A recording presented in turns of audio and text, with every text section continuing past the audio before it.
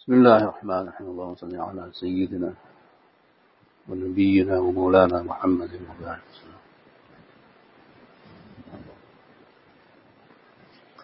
We are on Surah Luqman, Surah number 31 and ayah number 31.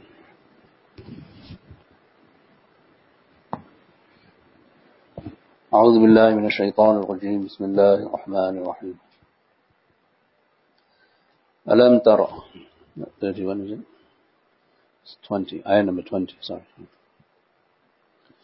ألم تروا أن الله سخر لكم ما في السماوات وما في الأرض وأسبغ عليكم نعمه ظاهرة وباطنة ومن الناس من يجادل في الله بغير علم ولا هدى ولا كتاب منير. After the advice of Luqman to his son, Allah subhanahu wa ta'ala draws our attention to another universal reality, and that is how Allah has facilitated life for human beings. The purpose of creation in light of the Quran and Sunnah is to help human beings worship Allah. The purpose of a human being's life is to worship Allah. وَمَا خَلَقْتُ الْجِنَّ وَالْإِنسَ إِلَّا لِيَعْبُدُونَ. Allah says, I have not created the jinn and the ins, the jinn and man, except that they should worship me. So that is the purpose of a human being's life, that he must worship Allah. That's the goal and that's the objective and that's his mission. How does one do that? Then Allah knows that this is not possible in a vacuum. Human beings are going to be living in time and space, and whatever that is will require the heavens and the earth and the surroundings and the environment and everything else that comes along with it, so that the human and the jinn may spend some time worshipping Allah subhanahu wa ta'ala. Right? So although the ibaadah per se is only a few hours, if that, everything that orbits around a human being's ibaadah is part of the cosmos and part of Allah subhanahu wa ta'ala's planning and his design in order to facilitate that for the human being. This is the primary objective of such ayat in the Quran like this one, ayat number 20. Do you not see, O readers of the Quran, alam taraw, do you not see that indeed Allah subhanahu wa ta'ala has subjugated for you whatever is in the heavens and the earth? Subjugated is one translation. Fiqh thought says, we would say correctly, serviceable. That it is for your service, that the sun, the moon, the stars, the planets, the heavens and the earth, everything on earth is created and designed in such a way that it provides you, O human beings, service. And on the back of that service, you have the ability to earn your living, live with the intention of worshipping Allah subhanahu wa ta'ala. So you must make a distinction between what is designed as an act of ibaadah and what is designed as a tool, okay, and an alah and a facilitator towards your ibaadah. Earning a living is designed to help you worship Allah subhanahu wa ta'ala. It is not worship itself. The common myth, unfortunately, especially in the 20th century, has been and still is in many minds, is that your job is your ibadah. And we say no. Your job cannot be your ibadah because it is not designed to be an act of ibadah. It helps you eventually with your niyyah and your action to worship Allah subhanahu wa ta'ala. So there's a difference. The difference is that any act that the Quran, Sunnah and Sharia have designated to be an act of ibadah is ibadah, meaning your salat, sawm, zakat and hajj, right? Where the niyyah is going to be there as a requirement for that act. Any ancillary or auxiliary act will be rewarded, but not as an act of ibadah, but as a facilitator for your ibadah. So now you earning a living, and you then on the back of that money and wealth, mashallah, and your home and your clothing and your food, you make wudu, and after your wudu you stand up for salat, then that salat is your ibadah. Everything that comes before it facilitates that. Okay? But that is a universal for everything that exists, not just man and jinn. Do non-Muslims also do the same thing until they don't make wudu? A non-Muslim will work just as hard as you, sometimes harder, right? But will they make wudu and then do salat? So which act now is your ibadah? The fact that you earn a living, or the fact that you stand in front of Allah and do your salat? So you must differentiate between the two. Otherwise you'll create a whole generation, 3 generations, 4 generations of people who are totally misguided about the dunya. Okay?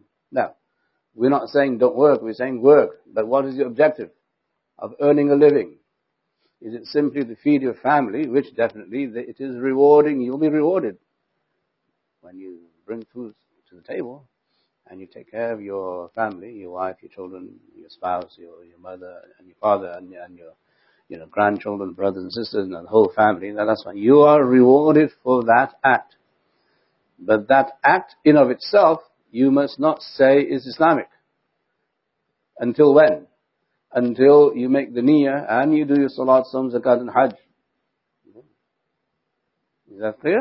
Yeah. So, when you go out into the community and you have a pitch and you say, we must treat our work as ibadah, then that's a free ticket to do what? Not to worship Allah, period. That's the danger, and this is what happened. That people then said that being part of the dunya is an act of ibadah, therefore I will spend 20 hours in the dunya and maybe a few minutes in the act of ibadah. Where I barely get my Jumu'ah in. I'll barely see the masjid once a week. Oh, why? Because I'm involved and preoccupied in another form of ibadah, which is not an ibadah. Right? Yeah. So here, the translation of sakhara is very intriguing. We got all of these theories based on the correct translation of the ayat of the Quran and the words of the Quran, where if you mistranslate it, it develops a misunderstanding, which then develops an idea that is a total bid'ah in terms of the Quran and Sunnah.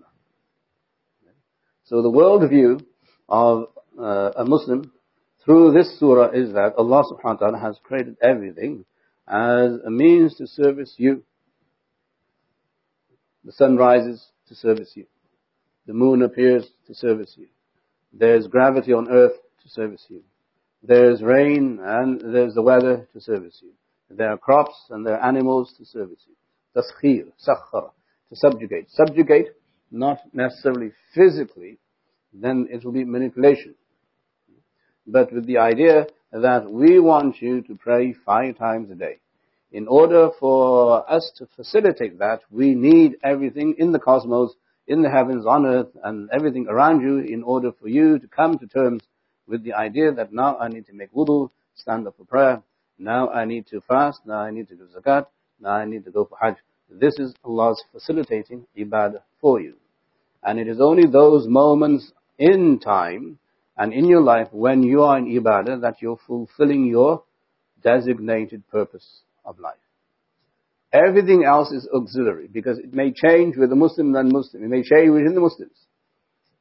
If we all did what Allah subhanahu wa ta'ala wants us to do, then we would need how many masajid here in Illinois? to pray 5 times a day. How many would it need? We need about 10 other Islamic foundations. We'll need another 10 Darus Salam. We'll need another 10 MSIs. Another 10 Masjid Huda. Another 10 Bridgeways. Why? Because you won't have the capacity to fill the masajid with your limited capacity here. What Muslims will be then doing what they're supposed to do, which is ibaadah. But if Muslims run around the world with this idea, I'm in ibaadah because I'm working 20 hours a day. No, you're not. That is a total misrepresentation of Islamic values. Are you rewarded if you have the niyyah to provide halal for you and your family? Yes. But it's not an act of ibadah. Because ibadah means an act that is designed to worship Allah purely and simply. No other purpose can be served through salat. Right? No other purpose can be served through fasting. No other purpose can be served through zakat other than some financial gain for some people. That's in your niyyah. And no other purpose definitely cannot be served through the hajj. That is your Islam. So this is how we see the understanding we have of the certain ayat of the Quran upon which people have built the foundations of their understanding of Islam. They must be corrected. وَأَسْبَغَ عَلَيْكُمْ نِعَمَهُ ظَاهِرَةً وَبَاطِنَةً. And then He has now blessed you and spread out for you and loaded you. Isbagh. Isbagh means to totally flood you in a good way. That He has covered you totally with His blessings and bounties outwardly and inwardly. ظاهرة وباطنة. Outwardly and inwardly. So Allah subhanahu wa ta'ala is saying to the human being, hey look, we provided you with a physical body. And all these physical boundaries in front of you, outside of you, which we just spoke of. Inside of you, you have your being, your seeing, your hearing, your breathing, your living, your living, your tasting, everything that you do with your physical body. Then we have provided you with a number of blessings that are now not just physical, but they're also metaphysical, intellectual, the noetic, and then spiritual. That's the metaphysical. And you must look at these inaamaat and blessings also as blessings from Allah. Your ability to hear, your ability to see, your ability to think and perceive and conceive and reflect and meditate, contemplate, and then to deduce and to intuit. Your ability to dream, your ability to imagine, and your ability to understand what it is you need to understand. These are inner boundaries that Allah says, I have now loaded you with. I have literally flooded you with these inaamaat. So think about them. Just as you think about your house, your car, your investments, your children as ni'mah from Allah subhanahu wa ta'ala, think of these abilities of yours also as ni'mah. But you never spend time on those. You spend time on all the physical inaamaat. So now, when you are busy, what are you busy doing? Cleaning the garage, mowing the lawn, going shopping, taking care of the house, payments, this. That's what you mean when you say you're busy. What's another busy? You think about these inaamaat. How do I perfect my seeing, my hearing, my thinking, my imagining, my ability to deduce and to conclude, and my general understanding of who Allah is and who I am. So now it's one-sided. The inaamaat we strive for is always going to be one-sided. It has to do with the physical. Nobody cares to mention the inner, the batin. So the Quran now brings this out into the open and is instructing us, alam taraw. Don't you see? Meaning see, observe. You must see the other bounties Allah has given you that glue you to the outer. So without the inner, you don't have the outer. If you can't see, hear, think, perceive, feel, taste, all of that, then you are nothing. The world becomes immaterial to you if you don't have your inner boundaries to reflect upon and think about and make shukr of and so on. Okay? Because the surah with Luqman's statements is about shukr, understanding how Allah subhanahu wa ta'ala is with you and what He has done for you and in you, and then you then give shukr and you give thanks and gratitude towards Allah subhanahu wa ta'ala, and then you start telling your story. Okay? What is your story? That I'm made from nothing and I've become something. And who is the one who made you something? Allah. By which process or processes? This. That everything outside of me has been given to me on a platter. Everything inside of me has been given to me on a platter. So what's my contribution? None. Except for the fact I wake up in the morning, go to work, come back home and sleep. That's my contribution to using, sometimes exploiting, other times manipulating all the inaamaat I have with me, outside of me, inside of me. So now this is a reminder from Allah. Alam taraw. Don't you see? You see, observe, think. The word ra'a also means to think and to perceive and to conceive and to understand and frame how your worldview is. That my worldview is not limited or myopic, or is not going to be constrained by the values of society. Societal values will not dictate how I see myself. Because one of the greatest forms of ibaadah is the dhikr of Allah. Right? One of the purposes for designing ibadat is what? That you remember Allah. And how do I remember Allah? I don't remember Allah by, doing this and that. I remember Allah by taking time out for myself, and I'm there with Allah for those few moments in my life. So we all need basically a time out to think about ourselves. You talk about politics, you talk about economics, you talk about the presidential race, you talk about everything under the sun except you. What you don't think about or talk about is you. Not in the sense of your relationship with your spouse or your children or your parents or your friends or your teacher, but in relation with you and Allah, you never focus on you. That is the batinah. وَأَسْبَغَ عَلَيْكُمْ نِعَمَهُ ظَاهِرَةً وَبَاطِنَةً. The inner. So when you have somebody who can show you how to focus on your inner ni'am and give some blessings, then you should take advantage of that and do it. It's much more enjoyable than thinking about what you already know. What you get on Discovery Channel.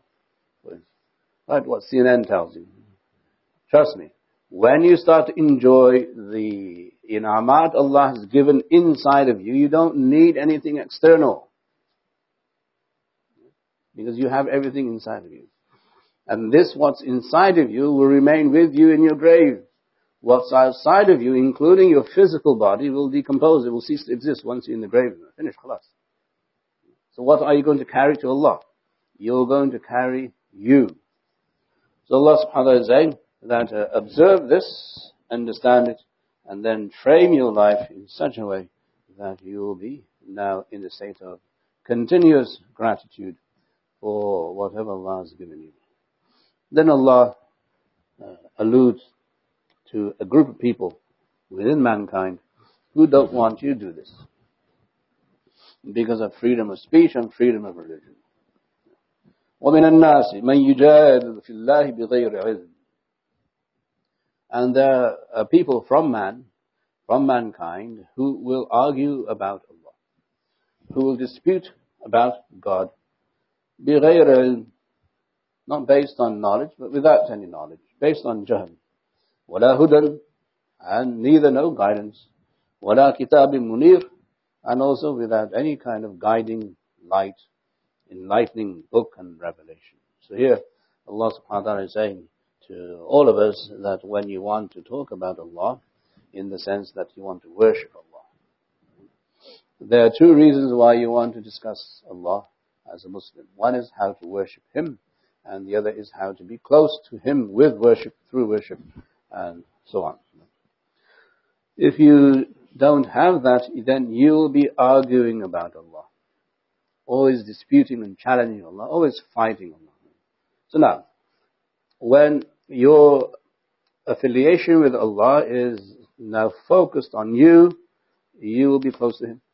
When your affiliation with Allah and about Allah is focused on others, then you argue. How so? Then you'll see poverty in the world, and then a question will come to your mind: why doesn't God feed everybody in the world? What kind of God is that?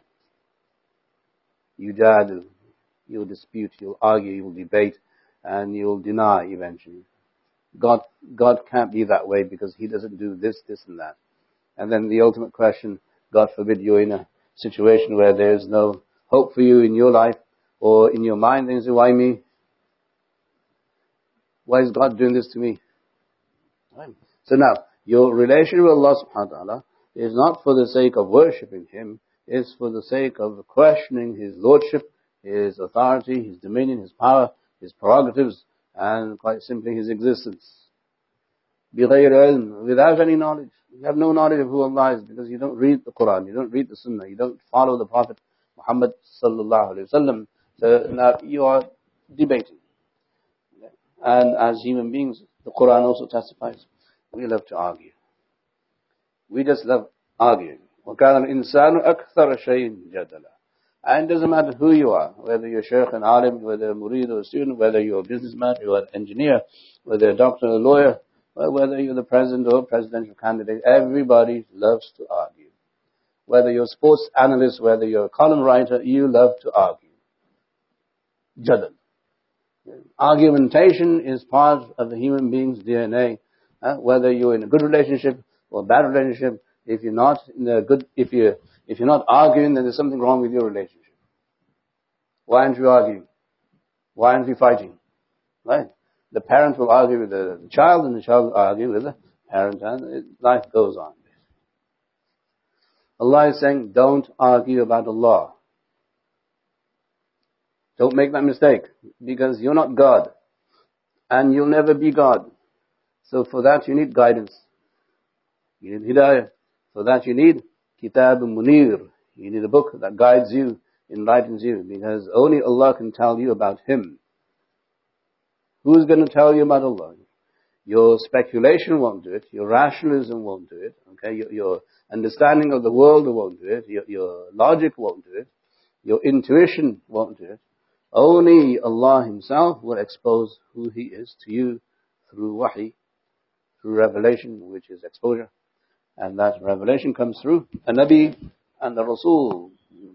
So Allah is saying that you have all of these great gifts that Allah has given you, ظاهرًا وباطنة, in the outer, in the inner realm of your existence.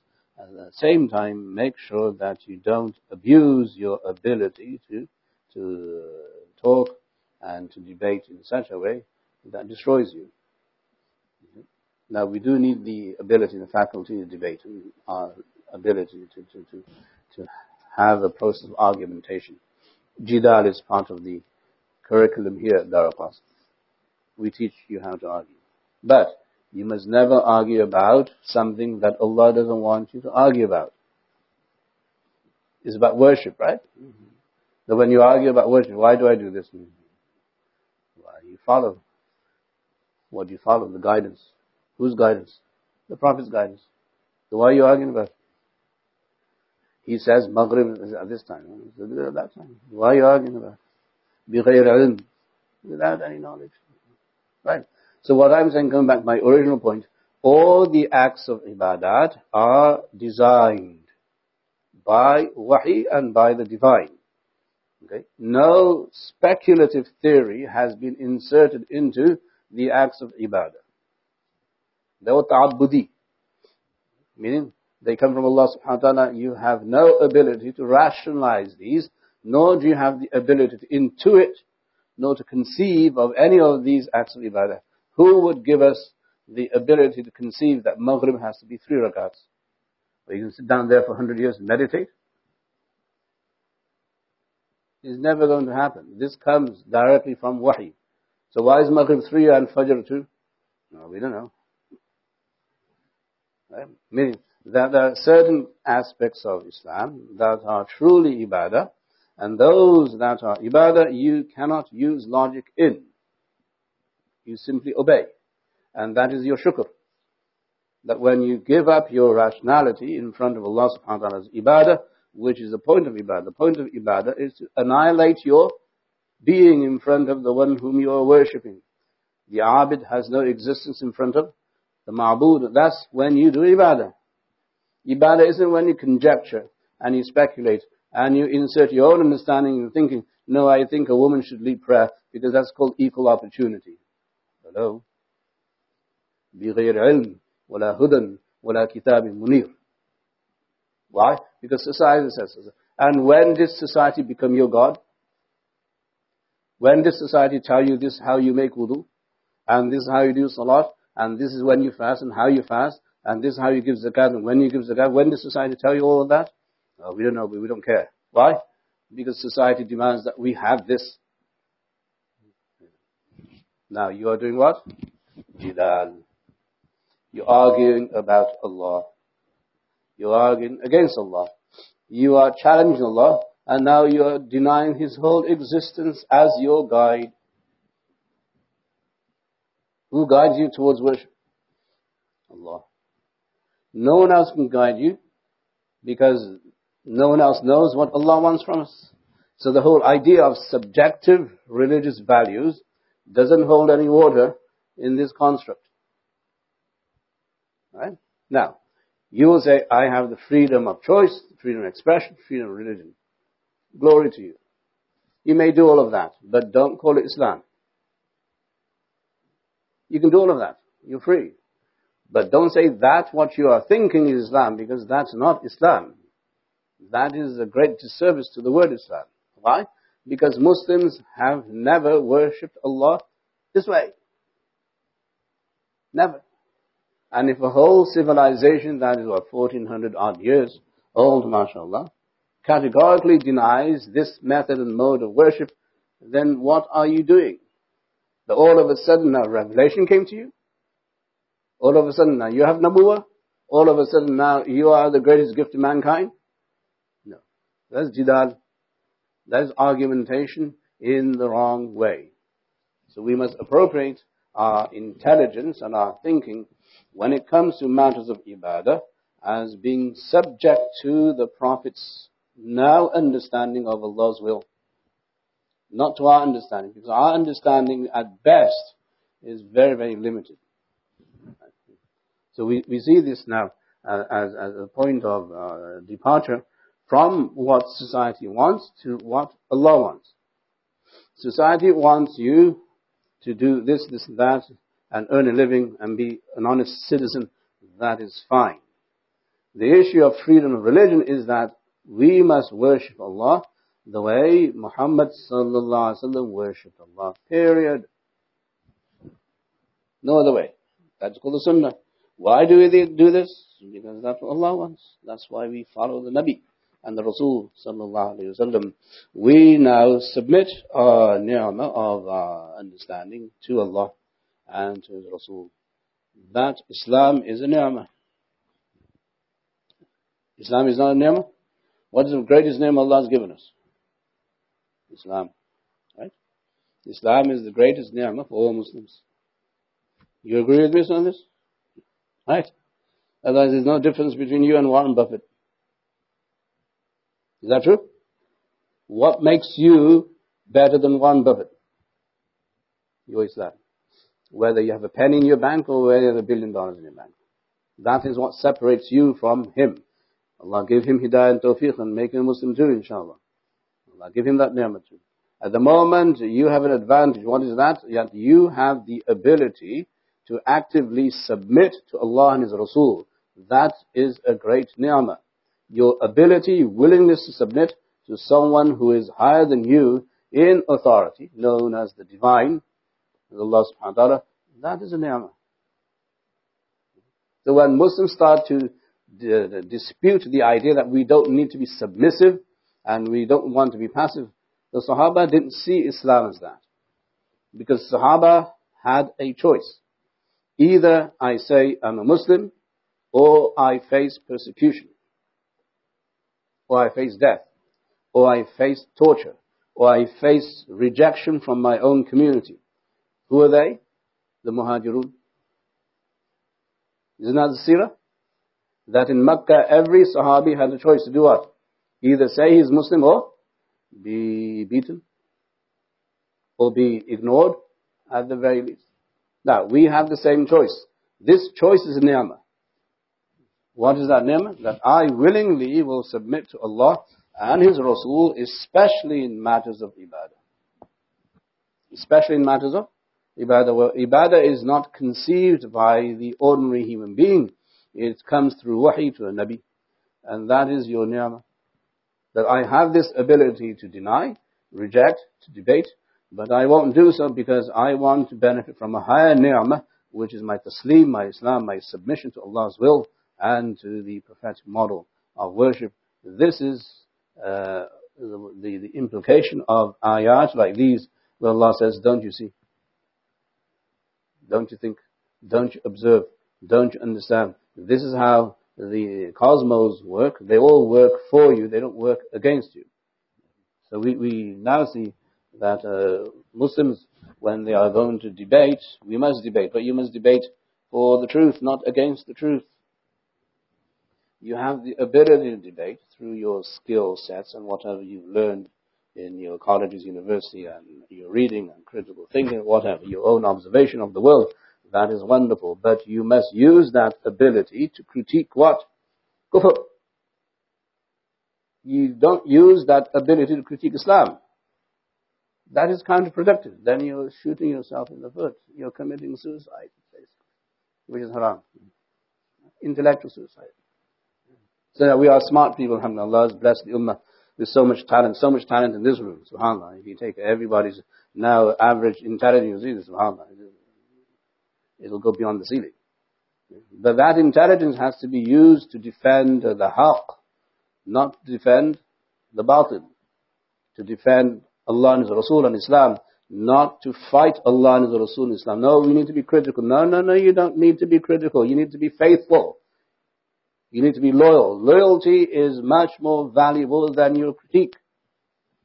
That is what it takes to be a Muslim. That is your challenge. And that is your ni'mah, that you are doing this willingly. If you do this unwillingly, then it's a different issue. And alhamdulillah, as we say in America, it's a free country. You can choose to come here, you can choose to do something else. But you choose to come here, willingly. So nobody is hopefully pointing a gun at your head. If anybody is that way, please don't come. I'm not responsible for that kind of violence. You are here willingly because you want to be here, hopefully, right? You go for Jummah willingly. You go to Jummah because the community is going to now disown you if you don't go. There are hundreds of people who don't go for Jummah. You'll be another stat of the community. You do this willingly. Islam is always going to be willingly. Through your ikhtiyar, your own choice. And this is what this ayah is saying, that it is this isbahun ni'mah, that Allah subhanahu wa ta'ala has covered you in such a way that if you have a robe or a thobe that covers you more than it should, then it's called isbagh, asbagha.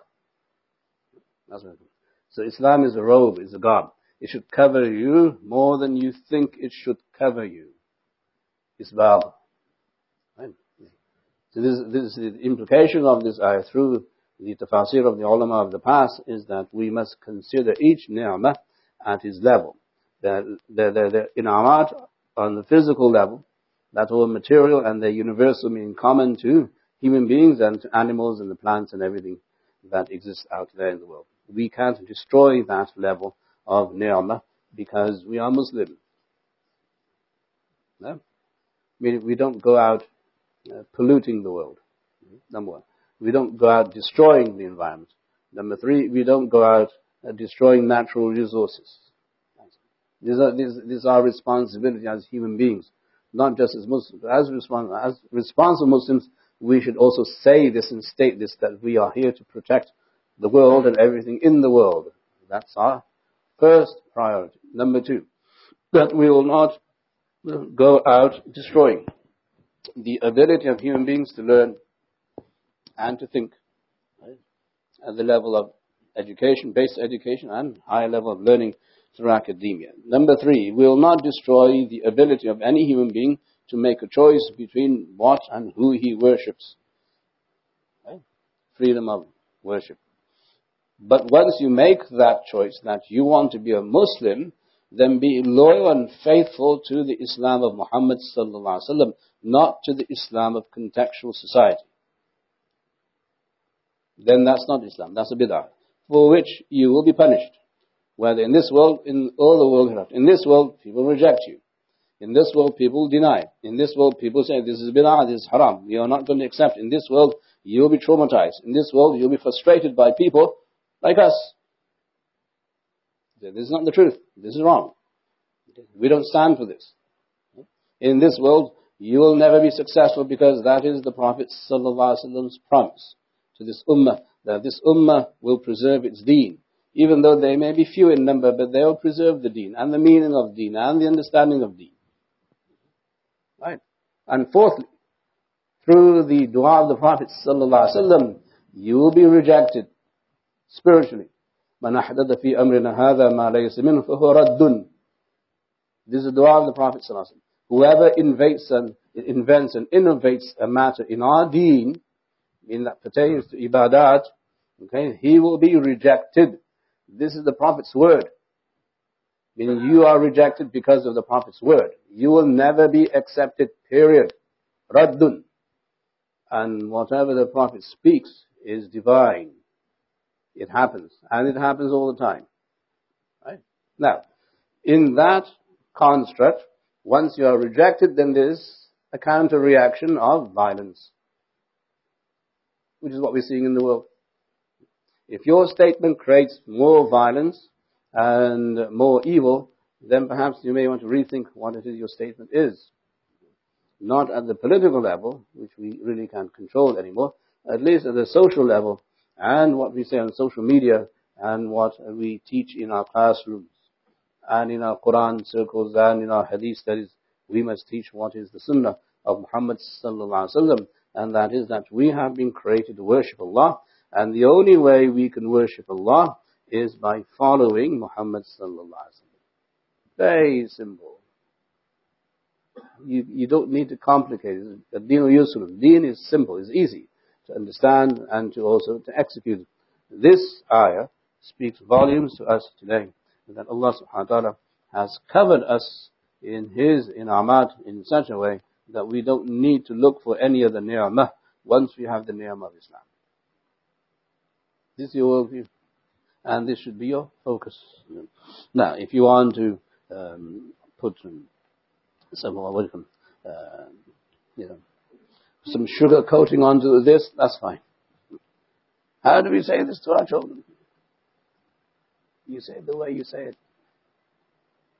That's how you say it. As we mentioned in Luqman's advice to his child, you say the truth the way it is. You cannot associate partners with Allah, that is shirk. You say it that way. What's going to happen? Nothing's going to happen. What's going to happen? They're going to say, okay, this is what my father and mother are saying. So we must not become too preoccupied with the reaction that we might receive from our children or from our peers or others. You must think about your future in front of Allah subhanahu wa ta'ala. It is not that simple to say that one of the 3 questions will be asked in the grave. Allah make us all pass those questions, inshallah, with flying colors. Then what is Islam? What is the question? What is Islam? Right.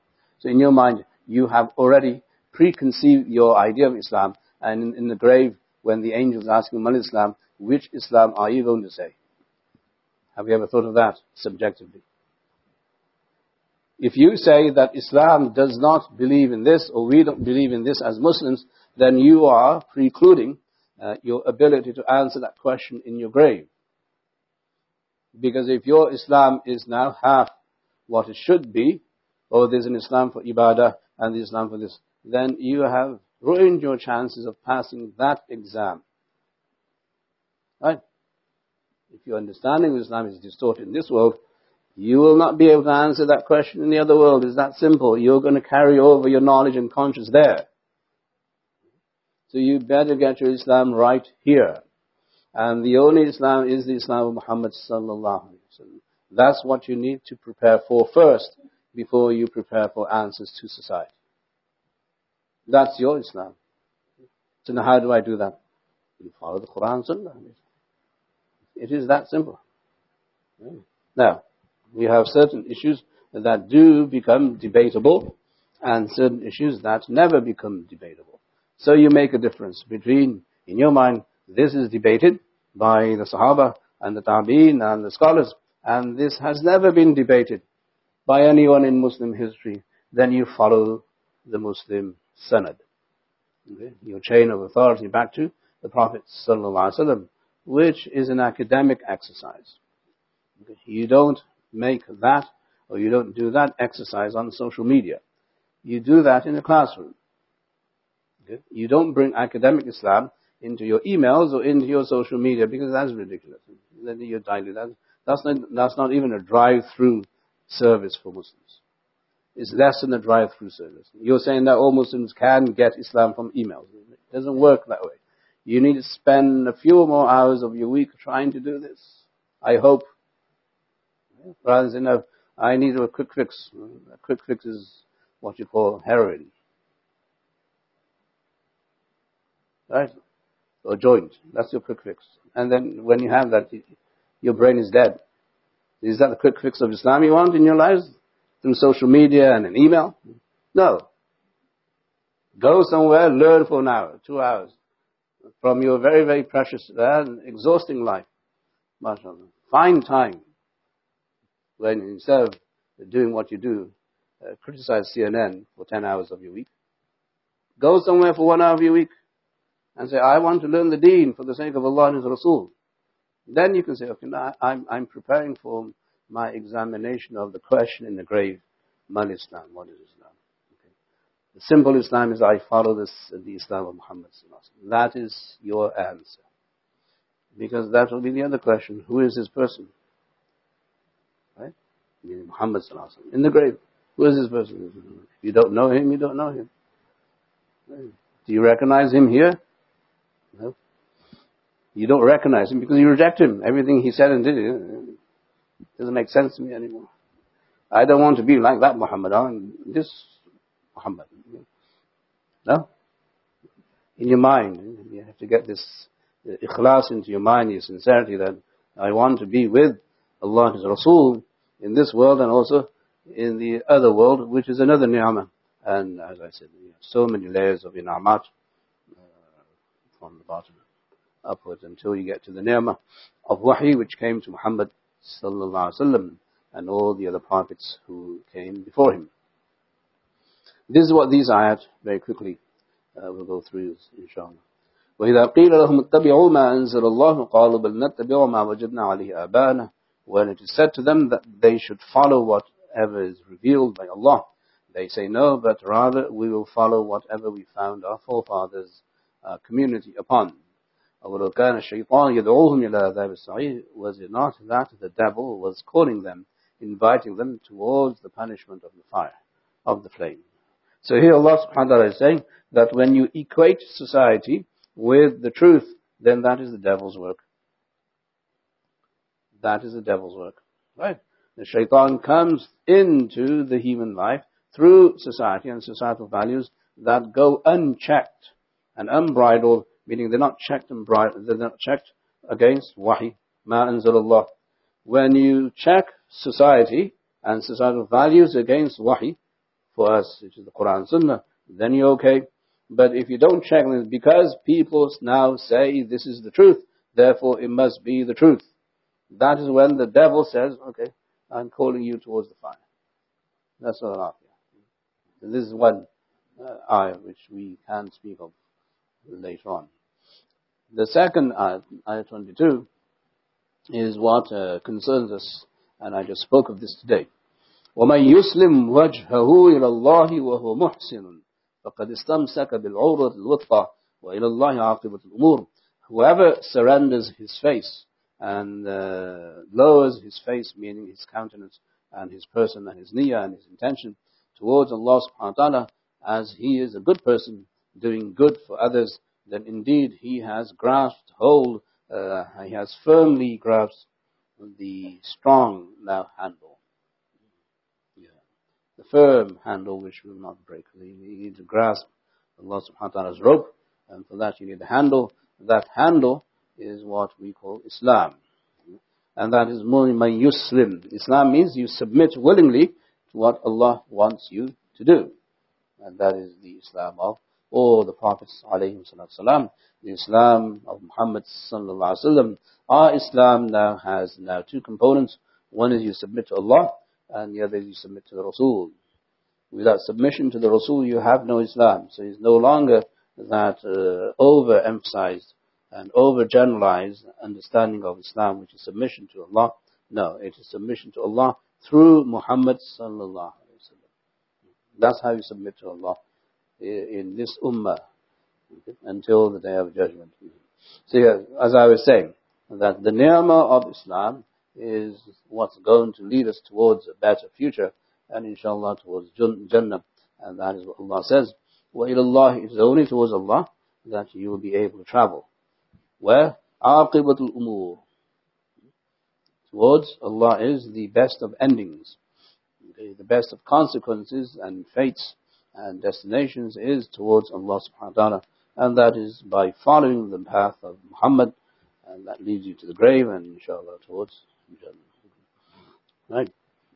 We'll stop here today, inshallah. Subhanallah, alhamdulillah.